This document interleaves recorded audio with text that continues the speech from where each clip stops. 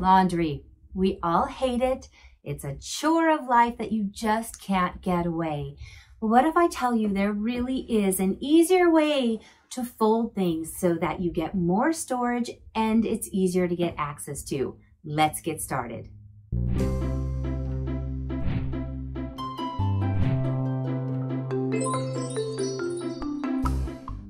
One of the things that I've gotten to do while organizing is really come up with some creative ways to fold things so that my clients get double the storage out of their existing storage units, whether it's drawers, containers, shelves.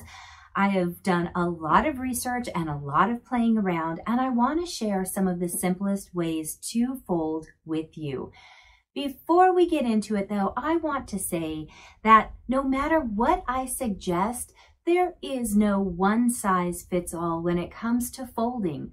I've had clients that do not like folding at all. They're like, Noreen, please don't make us put fancy folds on the shelves. And to them I say, that's great. Let's come up with a solution that works for you. And if you've ever watched my videos before, you know I'm always suggesting find a system and a storage solution that works best for you and your lifestyle. I personally don't fold a lot of my clothes. I know, don't tell anybody. But when it comes to things like my underwear, my workout clothes, my pajamas, they just get thrown in a bin. I don't care. I don't have a lot of them. For me, it's just fast to throw them in the bin, and when I need one, I can pull out what I want. Now, the areas that I need more storage in, however, like where my work uniforms are or where my shirts are, I need more space. So if I just throw them in, I'm not going to have enough space for everything. So for those, I fold. But find a system that works best for you. So let's talk about some of the ways I fold things. I usually decide my fold based on the size it's going into. So for example, if I've got bins like this that are going into a drawer or going onto a shelf, when I'm choosing the size of things, if I have a lot that's going into a bin, I'm going to make sure that I'm sizing for half of the storage bin. And you guys, you do not have to buy these. These are definitely something that you can DIY out of a box, a cardboard box. Make sure it's clean, odor-free. You can cover these with contact paper, wrapping paper. You can decoupage them, you can paint them. You don't have to spend a lot of money on these. But I do think that having containers for your things on shelves or in drawers help, just because it corrals the same items together. If all of your shirts are going in one big drawer or one big shelf, this isn't as important. But if you're trying to subdivide, containers like this really make it easier. If I've got a bin like this and I only have maybe a dozen of these shirts, then having them size the width of this is fine, because then I can file through. I know this doesn't make sense yet, but go with me.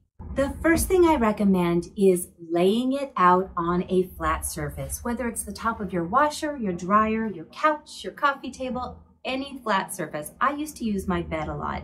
It gives you the ability to make sure there's no creases, and it also gives you the ability to lay the container next to it so that you're making sure it's sized right. I'm going to be doing just a single row of all of my examples, and I stand my clothes up after I file them so that they're easy to see everything and they're easy to have access to. That is the game changer for me when it comes to folding, is having things upright. So the first thing I'm going to do is make the shirt the same width as the container. So as you can see, I've got space on both sides. This is going to fit right inside. I always start with the top first to get that down so that I have a clean edge. I'll bring the bottom up to wherever that met. And now I'm just going to fold it in half one more time. And I have something that's just going to stand up right inside of that container.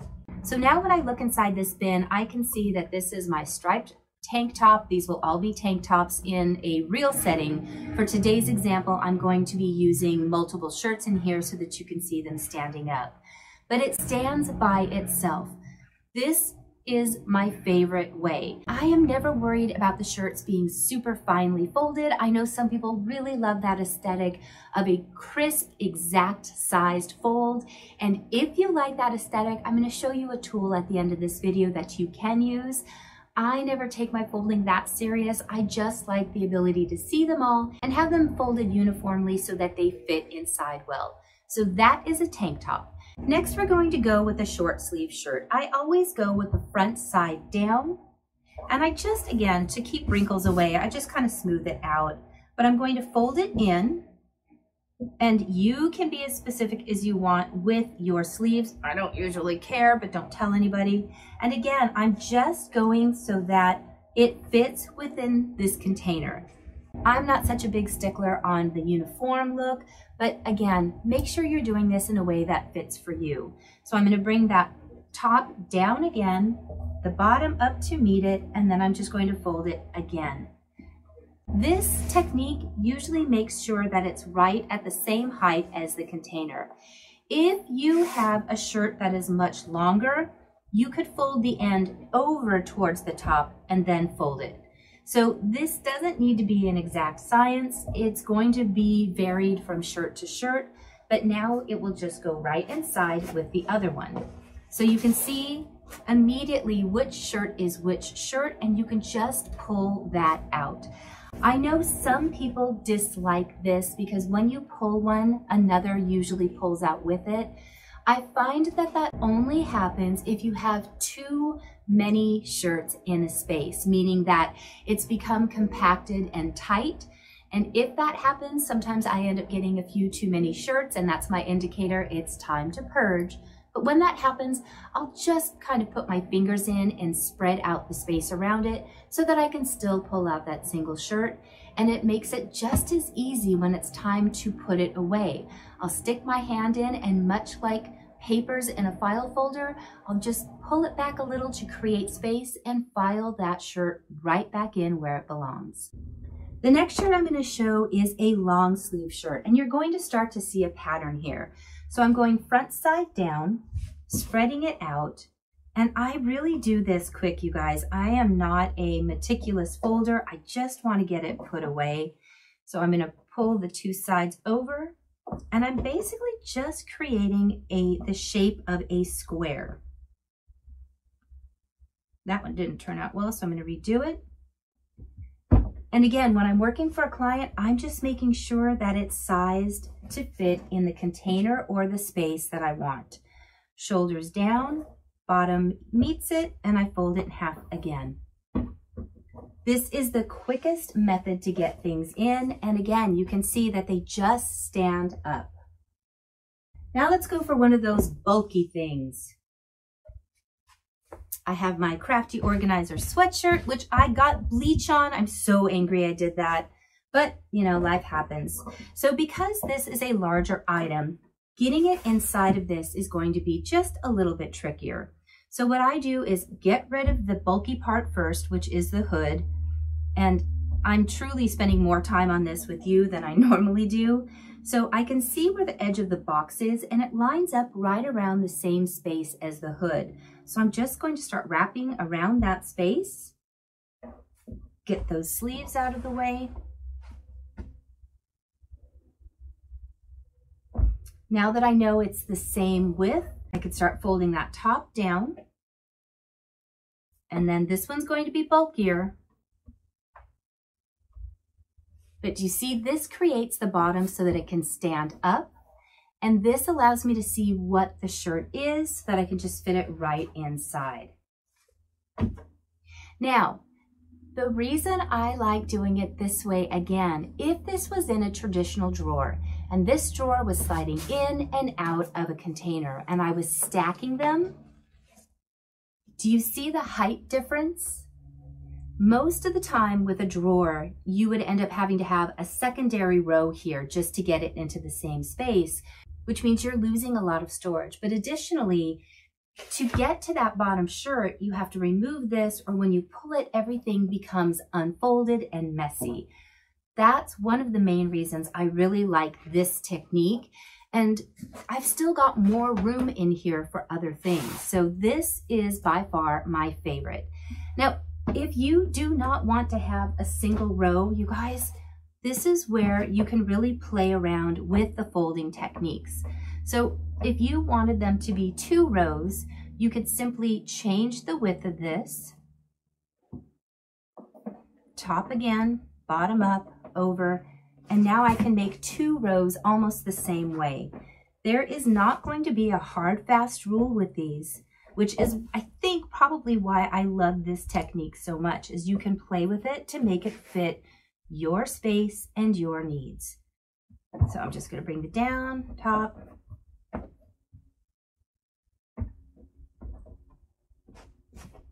So if I had this shirt that I wanted to go in another little row,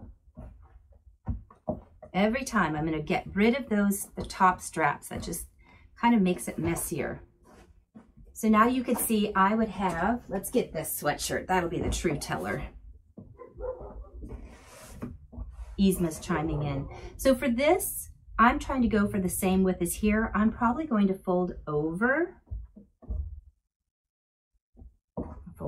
again because I need a skinny footprint on this one. Top first. This one's going to be bulky. Yeah, that one's super bulky.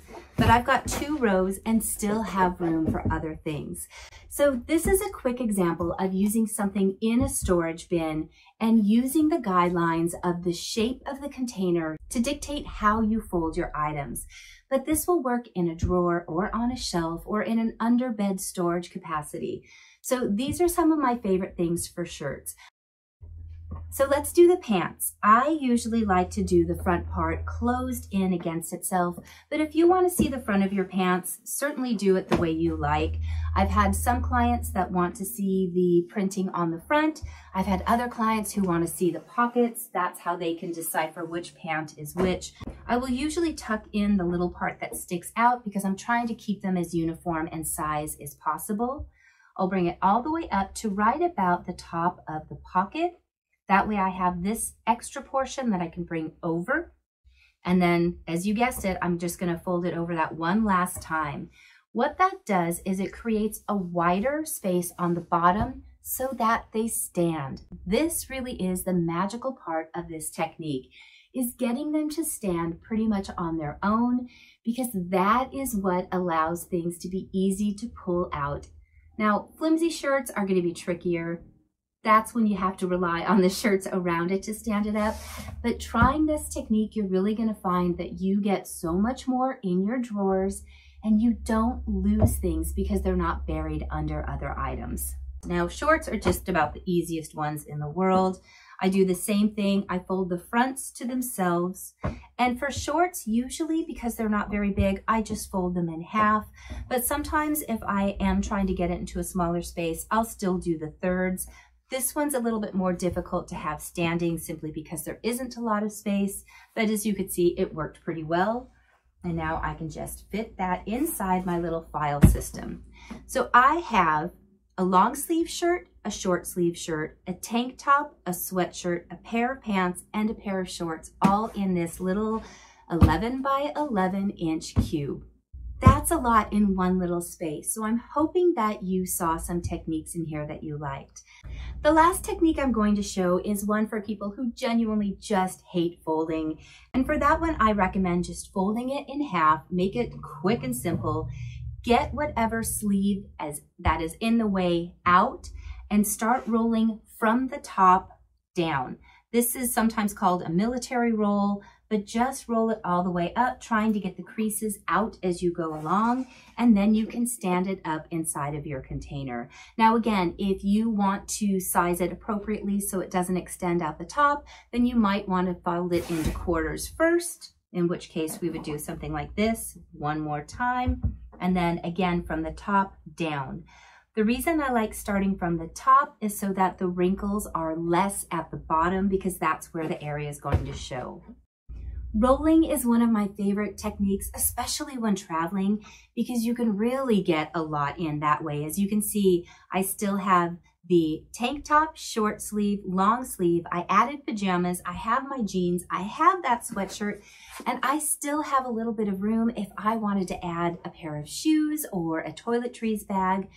And this technique has the least amount of wrinkling, and you can still see everything. So if you like the rolling technique better, it is just as easy to roll things in and put them away.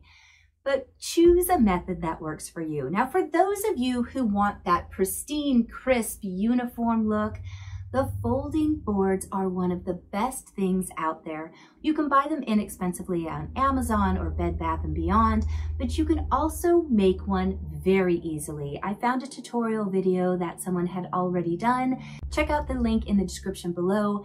I don't want to redo it because somebody's already done such a fabulous job, but this can easily be done out of cardboard that you're discarding or from foam core if that's accessible to you in your area. So do check that out as an option if you just want to do the quick flip folding and have them the exact same size every time.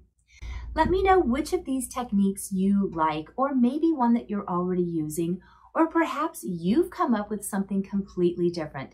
Again, my favorite technique, especially for my pajamas, is once I've done my laundry, I just throw it in. But I'd love to know what you do. Thank you so much for watching today. I can't wait to hear which of these techniques you liked or which ones you have as a recommendation. Thank you as always to my patrons who allow me to make these videos. Thank you to you for checking in with me today and for leaving those comments, hitting that like button, and if you haven't already, hitting that subscribe button. I will see you guys in just a few days where I'm going to be talking about negative talk.